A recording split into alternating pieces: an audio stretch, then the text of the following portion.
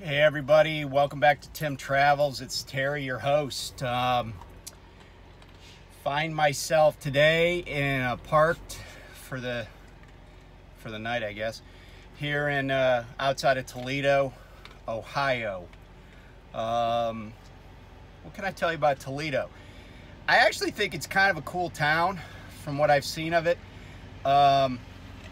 It's kind of maybe in the Rust Belt, but this is the place that they make Jeep Wranglers and Renegades. So there's plenty of work going on here, and they have some other industries like glass, and it's also a port on the Great Lakes, and the Maumee River, which is actually fairly scenic, goes through Toledo. So yeah, right on the banks of the Erie, just south of Detroit here.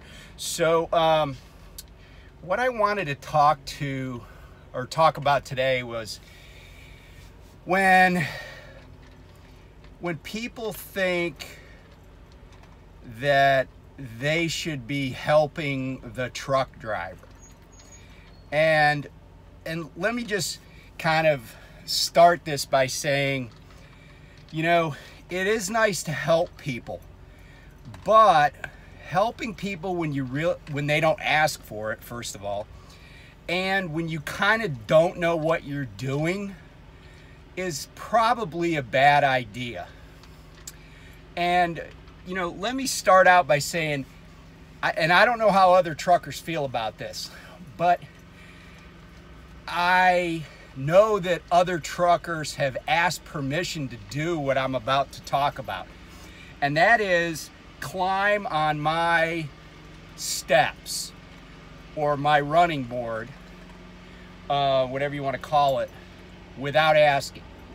I've had that happen 3 times since I've been a truck driver, and every single time I didn't like it. One time there was a road that was blocked off, and I stopped. I rolled down the passenger window to ask a construction worker, and he climbed up on the window, or, you know, climbed up instead of just talking to me, although he could see me. And I have a voice that projects, so it's not that hard. The second time was when I turned down a road, and it turned out that I couldn't get to where I needed to go because it was truck prohibited. So, you know, it's not that hard to figure out what to do, right? You just go back where you came and get a different route. But this guy pulls up beside me, and I was just gonna like turn left, back straight, and then turn left again. That's how I was gonna do my turnaround. This guy stops his car. This is just a 2-way road. Stops his car next to my door, comes out of the car and climbs up on my driver's door to tell me what I already knew and how to get to where I was going, which I had already kind of figured out too. And then the third person that did it was just yesterday at a shipper. This guy came out to bring me my paperwork, and he just decides he has to climb up and be about a foot away from my face during, you know, coronavirus. And, you know, and we'll get into the help when you don't want it. He was one of those too. So anyway, I don't know if other people feel that way, but I really don't. I feel like you're invading my personal space if you climb up on my running board, up on my steps without asking. And sometimes people have thought about doing it, and Beatrice has greeted them in a way that they were deterred from going further up. But I was, you know, especially yesterday, I was already talking to the guy. So usually when I'm already talking to somebody, she doesn't do. Oh, I take it back. I had 4 times. A state trooper, I had pulled over the side of the road to look real quick where I was going, and a state trooper like came up immediately, and he started to go up on the door, and she she got in his face. And so he was like, anyway. So help when you don't want it and don't ask for it. So I had 3 of these incidents this week. The first one was I was actually outside my truck at a shipper. I had already backed into the dock and I had chalked my trailer wheels like they asked. But they didn't let you come in the building or anything, and they just talked to you on the phone briefly. So I was outside with Beatrice just because there was a grassy area. I was just letting her sniff around and, you know, take a leak. But I'm within, you know, 30 feet of my truck, right? And so there were people coming and going, and I wasn't paying too much attention. But then this guy comes out and he walks down between my truck and another truck that was beside me. Then I heard air rushing. Why? Because he popped my emergency glad hand off the trailer. But he didn't ask me to do that. And I don't like people touching my truck for any reason without asking me or without me, you know, kind of indicating permission. You know, like Francis said in Stripes, you touch my stuff, I'll kill you. And that even goes for people that work for my company. Like one time I was pulled into a shipper and I stopped and I knew I had to slide my tandems back, but I usually wait till I get inside the gate and I'm kind of lined up for my dock. Then I'll slide my tandems once I don't have to maneuver as much. So this other guy, this was when I was at night, this other guy pulls in, but he can't pull in beside me because when he swung, his trailer corner was sticking out too far. So he honks at me, right? And I'm also not I'm not a fan of being honked at. You want to tell me something? Walk up and tell me. Don't honk at me and expect me to guess what it is that you're thinking. So but does he get out of his truck and walk up and go, hey man, can you move up or whatever? Because I was parked just like the other trucks, basically. No, he gets out of his truck, goes up to my tandems, and at night, we didn't have the air slide trailers. We didn't have air ride trailers either, and not in the dry division. And so he pulls the handle to release the pins on my tandems. And I'm looking back there and I'm like, what the fuck is this guy doing? Why are you messing with my truck? And so I got out and I'm like, dude, don't touch my truck. Oh, I was just trying to do you a favor. I said, don't touch my truck. Don't touch my truck. And so then he was all butthurt about it, and he never did ask me to move or slide my tandems or whatever. So that was like, that wasn't even him helping, right? Like that was him just messing with my truck. So the guy with the airline, I go around the truck and I'm like, dude, what the hell are you doing? Well, we're supposed to take, I said, I don't care. It's not your truck. I said, first of all, you know, you shouldn't touch somebody's truck without asking them or at least explaining what you want to do. Second of all, that airline was pressurized because I don't set my trailer brakes to park, okay? Unless I need to slide my tandems, somebody asks me to set them, or I'm dropping the trailer, right? They're not parking brakes. They're trailer brakes. And if you even read it, it says, what's it say here? It says not for parking on the red handle, not for parking. So like I said, I don't pull that and release the air to my trailer unless one of those 3 conditions exists. So I said, you know what, dude, you just pop this line off. And by the way, the engine was off, luckily. So eventually it bled down and it did pop the valve. But, I was like, don't touch my truck. That's not, that's not cool. I don't mess with your equipment. Like I've never gone to a shipper and just jumped on one of their forklifts or decided to, you know, do something unless I asked. Like, there is one shipper that we use who we always clean our trailers out once we back into their dock. And they kind of have given permission to like open the door, their door, so we could get in the trailer to sweep it out and, you know, move the light around so we could see. But that's the only time I touch anything. But basically they're like, yeah, go ahead and, you know, because they're working and they're like, yeah, just get the trailer swept out. So anyway, that was the first time where he thought he would, you know, like help himself. And so, and the end of that story is when another guy came out to bring me the bills and called me an asshole for saying something to his friend. And I said, you know what, dude? I said, if you got a problem with that, then you probably don't have a problem with me walking inside your facility and just, you know, using your equipment without asking. Well, no, you know, I was like, I don't even want to hear it. I don't care how many trailers you've loaded. I don't want to hear it. So the second time this week that somebody decided to help me was the guy who came up on the door.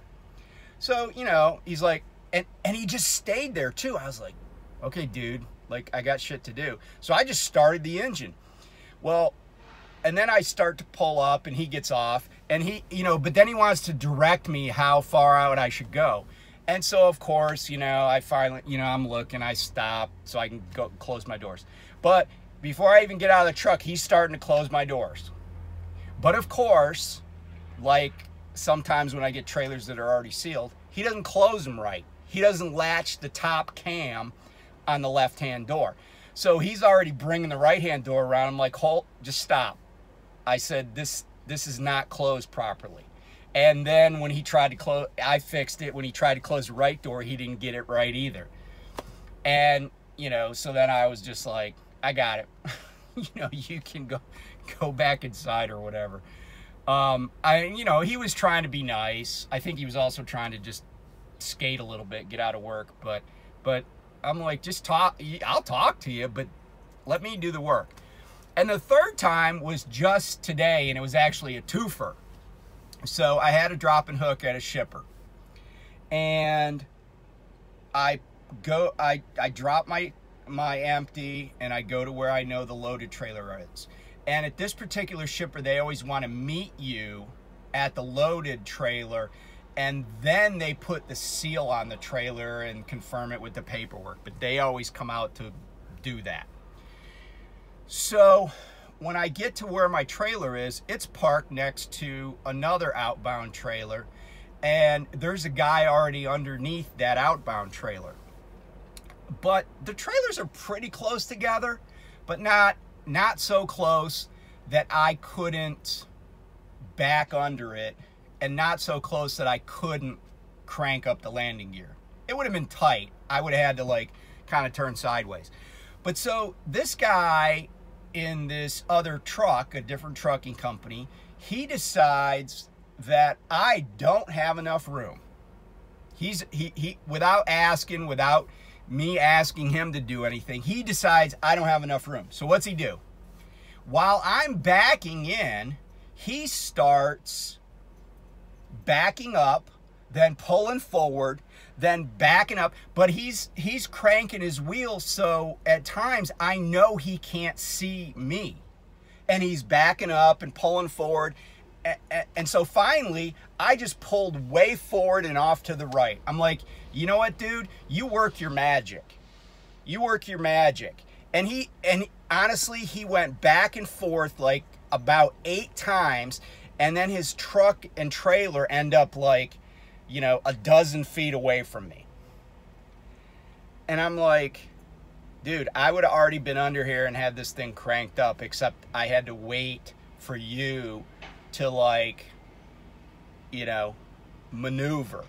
And, you know, when I really didn't need it. And I don't know, maybe he thought I was going to hit him back and under. I don't know what he was thinking. So then I get under the trailer, right? But there's people around, And so I'm trying to pay attention to them so I don't run anybody over. And the guy that came out to seal the trailer, he's like, oh, the trailer's too high. Go ahead and pull out. Let me crank it down. So I'm like, okay, fine. I pull out, right? But then I hit the brakes. I get out. And he can't, he's trying to hold on to his paperwork and manipulate the landing gear crank. Well, he finally gets it to seat in the low gear, and he starts cranking, and it's taking forever and ever. And he's like, okay, that's good. And I look under there, and I'm like, if we're going to crank this thing, let's just make it count. So I'm like, all right, I walk over to it, I put it in high gear, and then I really do crank it down. So it's pretty dang low on my skid plate. And, then I back under it. But it's like, just let me do my job, right? Because I'm pretty efficient at it, and I really don't want people touching my truck. Because if this guy gets a hernia cranking down my trailer when it's my job, I don't want my company hearing about it. I certainly don't want his, workman's comp carrier going, well, why was he doing your job? Well, the reason he was doing my job is because he thought he could. But I don't know if you guys have experiences like that, but with the exception of backing in a parking spot in the dark, in the rain, at a truck stop, don't help people unless they at least indicate they want the help, but don't just take it upon yourself to, quote, help somebody if you don't know what you're doing. Now, I know other truck drivers know what they're doing, like the guy at night thought he did. But even then, if you don't, just wait. Don't try to help because the other thing that the help kind of means to some people, including me sometimes, is that you think I'm not doing something fast enough or that I'm not doing something right. And, I'm not super thin-skinned, but just respect people and let them do their job. Because sometimes they're just learning how to do something that you haven't done before. Like when I pulled into this shipper this morning, I stopped because somebody was calling me, but I didn't have my earbuds. So I stopped in, what I was doing, completely stopped the truck so I could take the call. Well, this jockey sees me and thinks I don't know where to go, even though I've picked up at this place like at least a half a dozen times, right? And so he starts waving me on like crazy. And then he's like, follow me. I'm like, dude, I know where I'm going. I just wanted to take a phone call without driving at the same time. So anyway, maybe I'm just a curmudgeon. Maybe I'm just, one of those guys. But I know when to ask for help. And until then, don't touch my truck. I don't need your help. I'll let you know. So anyway, I hope everybody has a good day. Enjoy your weekend. I think the weather is going to be okay. Oh, public service announcement real quick. I-80 through Illinois, especially east of east of I-55 basically, you are going to hit heavy construction. You're going to hit heavy construction again when you get into Indiana on the area I call the Indiana 500, where 94 and 80 run together.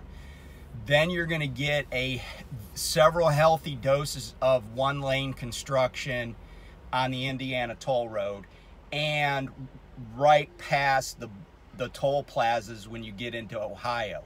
So there's going to be several from west of Toledo all the way across the Indiana toll road, west of Toledo on 80-90, and all the way across the Indiana toll road are going to be a lot of single lane places. So if you can avoid that, especially this weekend on I-80 through Joliet, Illinois, if you can avoid that, I would. Maybe find an alternate route, go through at night, I don't know, but it's going to be, you're going to need to a lot of extra time. You're going to be coming to a complete stop several times. So anyway, be safe. It's construction season. Be patient. So talk to you next time. Bye.